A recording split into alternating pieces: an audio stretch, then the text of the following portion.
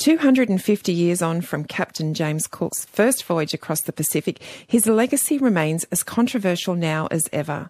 Although still unmapped by Europeans, the land and sea Cook would encounter was not unknown.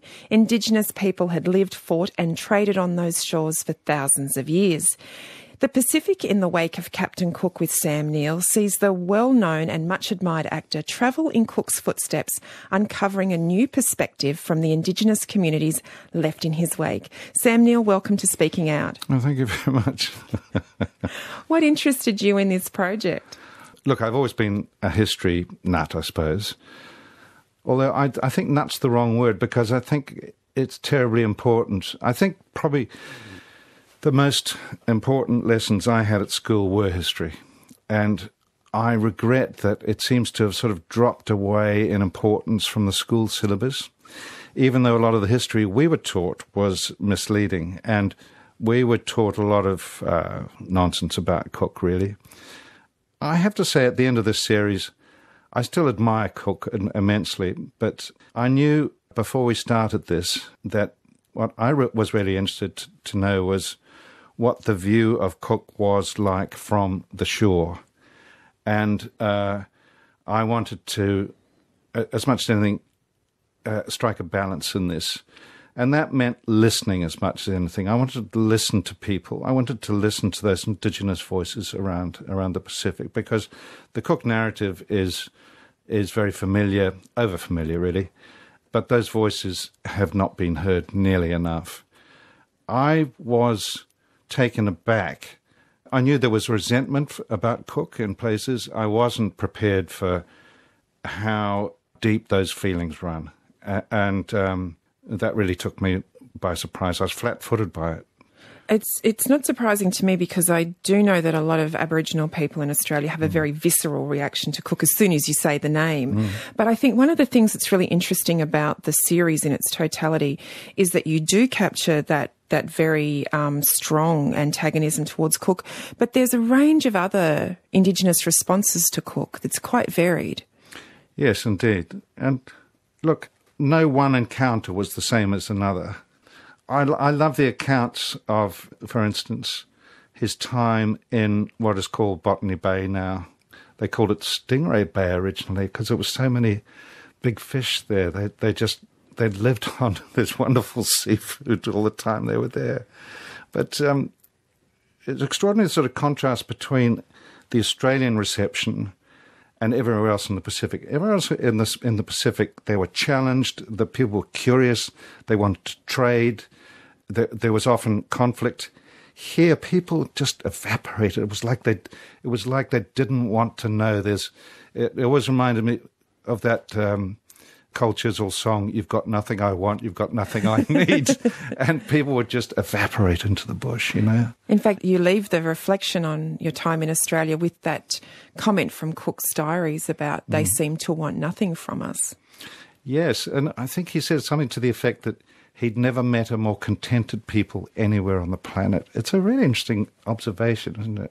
It is, and in fact it makes the episode where you do follow Cook's journey up the East Coast all the more interesting because, as you say, Indigenous people at the time, the Aboriginal people, didn't really interact with Cook, but you interact with them quite a lot, and you start with Botany Bay and then travel up. From talking to so many elders and leaders, people like Bruce Pascoe, what did you come to understand about the Aboriginal connection to land here that you perhaps hadn't realised before? How interesting is a guy like Bruce Pascoe? And look, I have to say, one of the regrets about making a series like this is that by necessity, what's used out of an interview is brief. And when I had the privilege of talking to people like Bruce Pascoe or Gemma Cronin on Fraser Island, for instance, who are just fantastic people, and then the depth of their knowledge really struck me. And I was often sort of reduced to tears listening to people talking. Now, Foxtel has a website, and after you've watched the series, you can go to the website and have a look at these interviews if you're interested in their totality. And I'm really happy about that because people had a lot to say, and I was so touched and moved and often appalled by what I had to listen to. I was very upset. I spent a year going around the Pacific. I was very upset by the things that I was told. You go to somewhere like Unalaska, which is one of the bleakest and most beautiful places I'd ever been. You couldn't think that the contrast of places that we went to around the Pacific was so striking. So you're in lush rainforests, you're on tropical beaches, and a bleak place like the Aleutian Islands. Now, the local people there, it's a common story everywhere, were so vulnerable because they'd been so remote from the rest of the world, so that within a generation, 90% of those people were dead. 90%. And, you ask people, how do you recover from this? And the answer is often, you don't. Mm. It's an interesting contrast because there are so many of those moments in the series, and the Butchulla people of Fraser Island also share with you story of massacre. But I guess as a contrast to that, you dig deeply into Indigenous cultures. Just here in Australia, you've looked at fire technology, food technology with Uncle Bruce, and there's that lovely scene of you driving along the road and kind of starting to see the land differently because of what you've learnt about songlines. From that aspect of it, it must have been quite transformative. Not only that, while a lot of the story is very dark and bleak, it's not so much what Cook did, but what Cook means and what followed Cook. That's the dark stuff.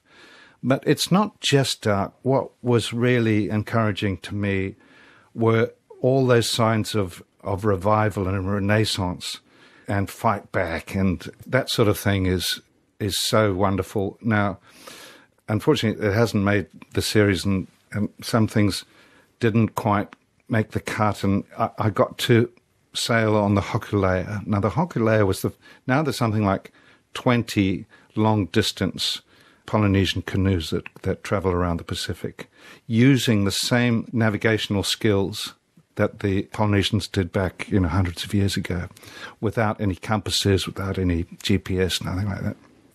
And Nainoa Thompson, who is the most, he's really more important than anyone else in the revival of this extraordinary culture. I met and talked with him and sailed on that boat. So the revivals of those skills, of those extraordinarily important cultural indicators, that's the upside of the story that we're telling. You mentioned earlier, Sam, that one of the big differences in looking at the Polynesian Maori experience and comparing it to Australia is that the reaction to Cook was quite different. And actually, one of the things I think is really interesting around the voyages that you take is that distinctiveness between Polynesian Maori culture and the culture here. But I guess if there's one thing that seems to unite all of the Indigenous people you encounter, and you do make this reflection in the series, is that for everything everyone's been through, there's an enormous sense of generosity, of sharing, of bringing you into their culture, sharing their culture with you. Oh, people were so delightful. I'm so grateful for the reception that we had, the generosity of spirit everywhere around the Pacific. And I was so interested to see the things they had in common, but also there's these curious parallels. In so many places where Cook went, he was fulfilling a prophecy. There was a man that was supposed to come from the east. A god was supposed to come back from the south, bringing on a floating island. There were the most common one was when these white fellas arrived, people thought they were dead people because only corpses are white. And that was almost universal around the Pacific. People were spooked by these ghostly-looking creatures that came off this weird vessel. Yes, and are they male? Are they female? We don't even know how to think about any of that. That's right. In fact, there are stories where they had to actually take off their trousers to demonstrate they were blokes. You physically travel in Cook's footsteps. You trace the voyages, which is quite a gruelling thing to do physically, but nowhere more do you put your body on the line for the series than in that wonderful scene back in your homeland of New Zealand where you actually get a traditional Maori tattoo. Can you tell us about that? Because that was more than just a stunt for the show for you.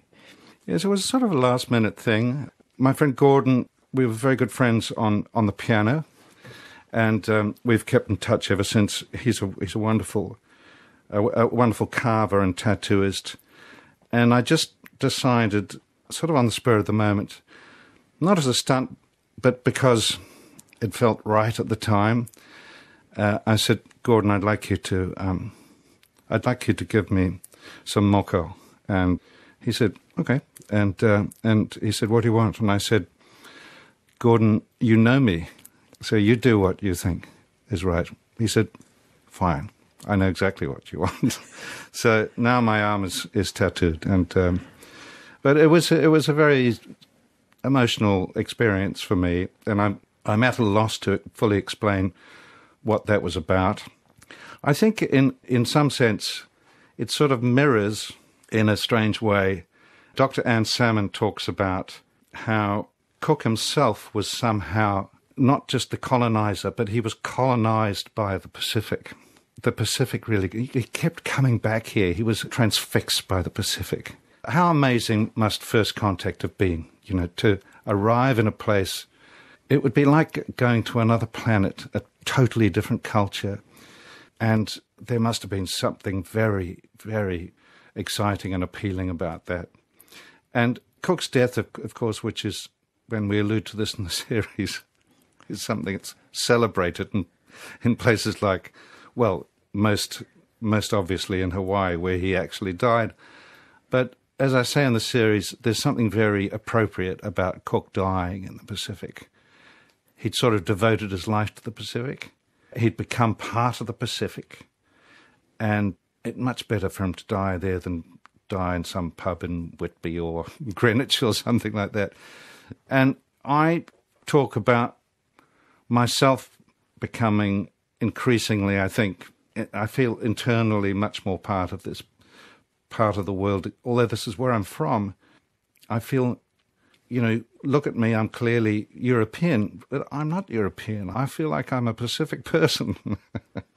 Now, there'd be people that would dispute that, but that's how I feel. That's my personal feeling. I think one of the things that's actually lovely about that scene, although you do seem to be in a fair bit of pain with the tattooing, is that it is, as you say, there's a high level of trust between you and the Maori person who's obviously a very good friend of yours.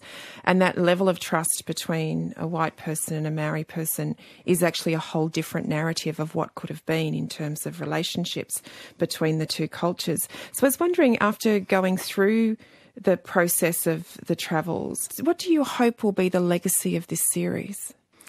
Oh, gosh, what a good question. I don't know. I think I've always said that there's hardly going to be a minute in it that doesn't annoy someone. That's just Cook for you. That's right. There's going to be people that are irritated by it, that I'm revising history or there'll be Cook haters who think I'm burnishing his image, or it's not going to please everybody all the time. It's impossible, because it is a controversial area, and Cook himself is controversial, and I hope it's balanced, and I hope it's truthful. But as I say, look, I'm not a historian. I'm just a curious person. In fact, picking up on not being an historian, I think you've described yourself as a winemaking actor. And I was just wondering, in some ways, not being an historian would have given you more freedom in how you approach the subject matter. Well, I felt I was open to things. I was very lucky because we had some wonderful consultants and researchers. So we had guidance on the way. Sometimes I knew what to expect, and sometimes there were completely unexpected things. But I was never less than surprised by how emotional some of those days were. I was exhausted at the end of the day. I think one of the real triumphs of the series is writing into the story of Cook, the Indigenous perspective, and I think that is the thing that will keep people talking about this for a very long time. The other thing people have been talking about this week, of course, is politics, and I can't let you go without getting your views on what's been happening here in Parliament this week, because I know, like everyone, you've been keeping an eye on it. I've been in Canberra during all this hoo-ha. On Ground Zero? Ground Zero.